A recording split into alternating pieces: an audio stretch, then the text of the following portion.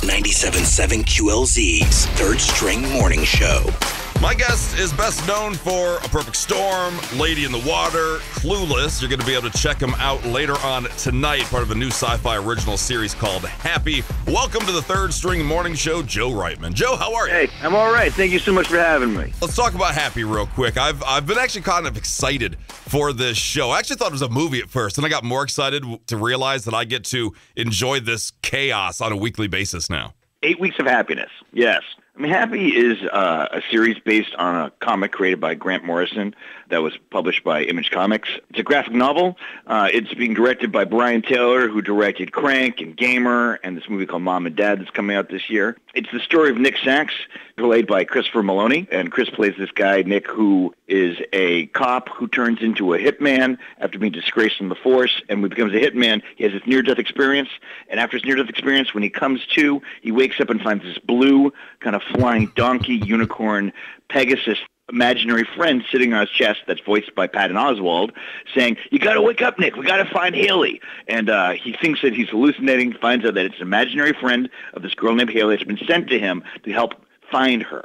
She's been kidnapped by a very, very bad Santa Claus.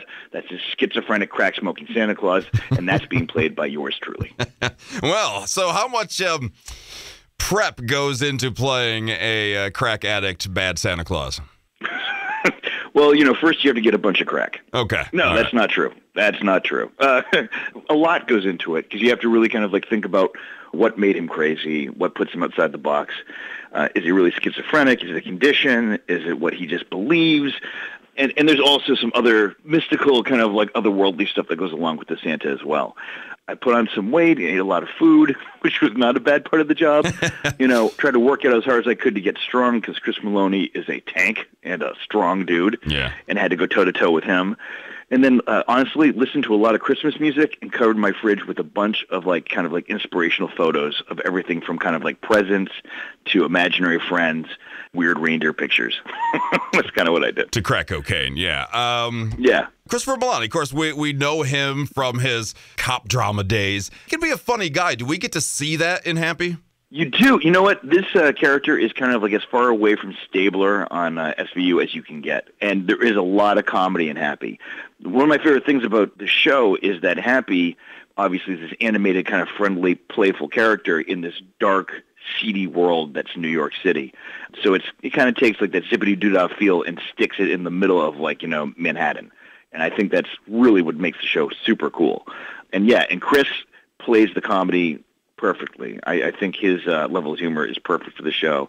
He's willing to get as dirty as he needs to. At the same time, he gets to be silly at times, but his timing is fantastic. So he's very funny in the show.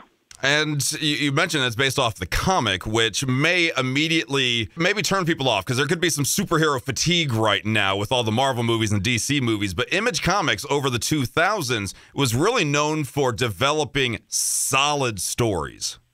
Look, you're a comic guy. That's great. But it's not as superhero-driven as it is story-driven. If you deal with comics kind of like The Walking Dead, that's a comic. Mm-hmm. But it's obviously not a superhero comic. It is something that's kind of otherworldly. And this thing falls in kind of in that category, I'd say. Now, with your resume, a very impressive resume, you've done a whole lot of everything. Have you been in a pure superhero production of some sort? No. I mean, I did a short years ago where I played a superhero, but no. As far as something that was pure superhero, I have not had a chance to do anything in the Marvel or DC universe yet.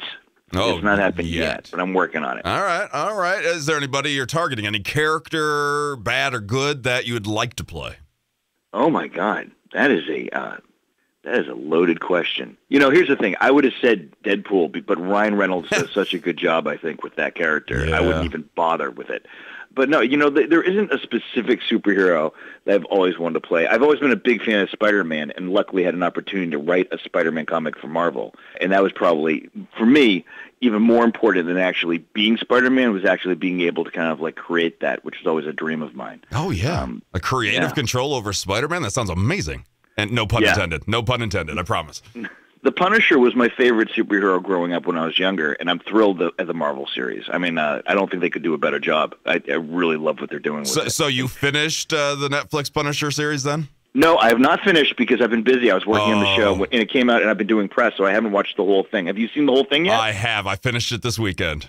Oh, my. Is it awesome all the way through? It is easily my favorite Marvel Netflix show to date.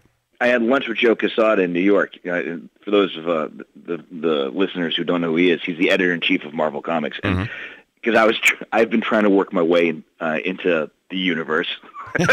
So, as I should, honestly. I really want to be there. Yeah, why not? But, of course. But we had a long talk about Punisher series, and he'd said that the same thing. He felt like it might be the best thing they've done. So I'm really excited to get all the way through it. No spoilers, but prepare for your jaw to drop in episode 12. That's all I'll say. Oh, that's so exciting. So good. Last question, because I know you're on the media rounds this morning. We've been having a big debate on the Third String Morning Show this week. Is Die Hard a Christmas movie? Yes, it's 100% a Christmas movie. Thank you. Of course, it is. I don't think there's a debate about it at all. Yes. It's centered about the idea. If you're going to say, like office Christmas parties, it's the same idea of anything else. It really does focus on the idea of being around for Christmas, right? Well, good. And Happy is the same way. Happy is very much that way, too, except obviously there's a really bad Santa Claus. That's the big difference between those two things. Probably don't watch with young kids is what you're saying. No, it's not appropriate for children. No, don't do it. Do not watch with children. Do not. That's awesome. Yeah, they're never going to let me on Disney or Nickelodeon again after people see it. Well, you had a good run, I guess. But so socially, if people watch Happy, they love Happy, they want to talk about Happy with you, where can they find you? Well, I'm at Joe Ugly on Instagram and Twitter, so feel free to tune in there and say hi. Or on Facebook, Joseph David Reitman. Just come over and say hola. I'm there. I'm always around. You may be Joe Ugly on social, but you're a beautiful person to me. Joe Reitman, everybody. Thank you so much. Thank you. 97.7 QLZ. Anything that rocks.